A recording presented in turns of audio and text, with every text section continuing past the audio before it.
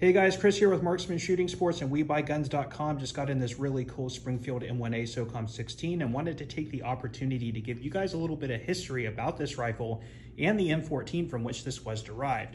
In 1959, the United States military would adopt a shoulder-fired gas-operated select-fire battle rifle chambered in 7.62mm NATO, which was type classified the M14.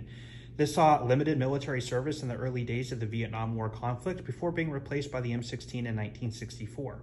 In 1974, out of necessity spurred by the National Firearms Act, Elmer Balance and Melvin Smith would found the LH Company, which would manufacture and sell an investment cast receiver-based semi-automatic civilian version of the M14, later known as the M1A. The rifle would see tremendous amount of success with competition shooters based out of places like Camp Perry, but later the market would broaden on the rifle when the LH Company would be sold to Bob Reese, a Springfield armory based out of Illinois, where these rifles are manufactured today.